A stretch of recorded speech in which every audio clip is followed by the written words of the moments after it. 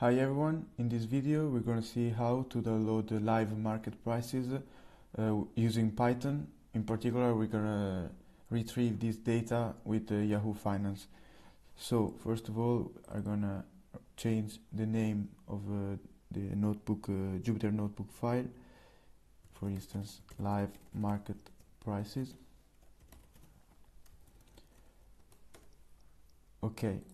Now we can start writing the code. First of all, we need to import the data source, which is in this case import yfinance as yf, for instance, and then to plot to visualize better our data, I need to import plotly dot graph underscore objects obs, and we call it, for instance, go. And okay, we import these two needed file packages. And okay, first of all, we are gonna choose which stock to consider. For instance, we create this variable stock name, for example, the Apple, AAPL. Now, the period of time we are going to watch our data, for example, we just want to see the last day, so 1D, which stands for 1 day. Then the time interval in which we will see all the data, so we call it delta t. And for instance, we want to see the data for every minute. So we put here 1 minute, or maybe better 5 minutes, so we have less data to handle. Then the main function, which is yf, since we call the package Yahoo Finance yf dot download. And now we have to write tickers equal stock name, which in our case was the Apple one, so AAPL. Then period equal t, which is 1 day again, and finally the interval, which in our case we call it delta t, and which is 5 minutes here. Okay, and now we want to print to see this data if it's okay. And as you can see, there is this very good table already done by Python, which here it says that the download of the live market prices is complete. And of course, as you can see on Yahoo Finance, it downloads the open, the high, low, close, adjusted close, and the volume of the stock you're considering. In this case, as I said before, Apple. And you can see, since I said 1 day, you can see from the very beginning of the day, the opening and the closure, every 5 minutes. 9:30, 9:35, 9:40, and so on, up to 4 p.m. Okay, finally, we just want to plot, to create a figure to visualize better this data, so the chart. And it's very simple. For example, if we wanna see the candlestick figure, okay, first of all we declare the figure, so fig.go.figure.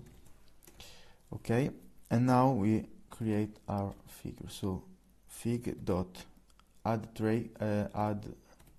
trace, and now we use the candlestick way, so go.candlestick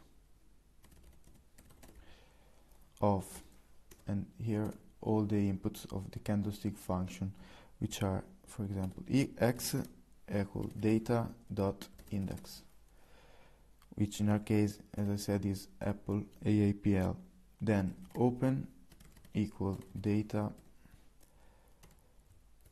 open.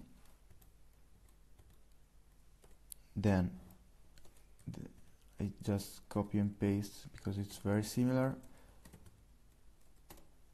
For the high price of the day, high,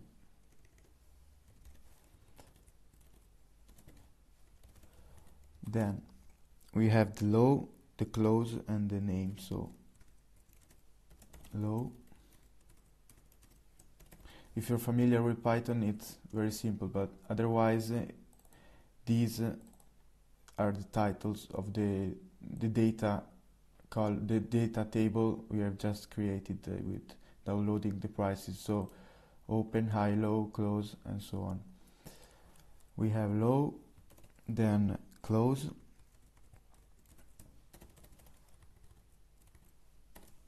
and finally the name. For example, we can write market prices, and okay, just the indent in a better way, and we run it, and as you can see here you have the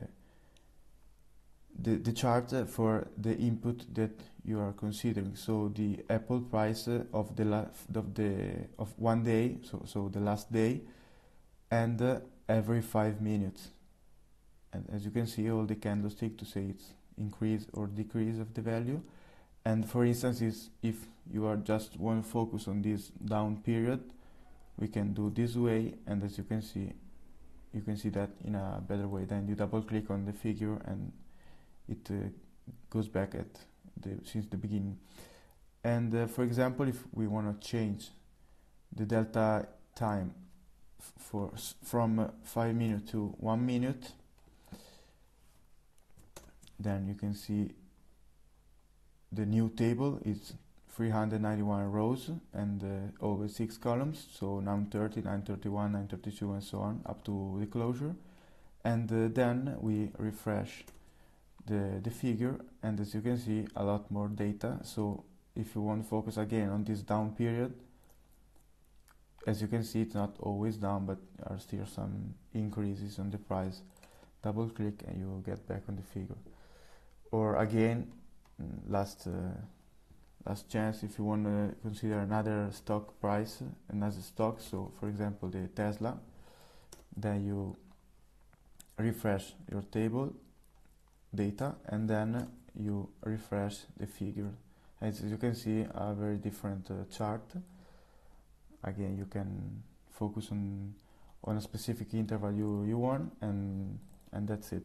So in this video we've seen how to download live market prices from Yahoo Finance, and I hope you found this tutorial useful, and see you in the next video, and thanks for watching.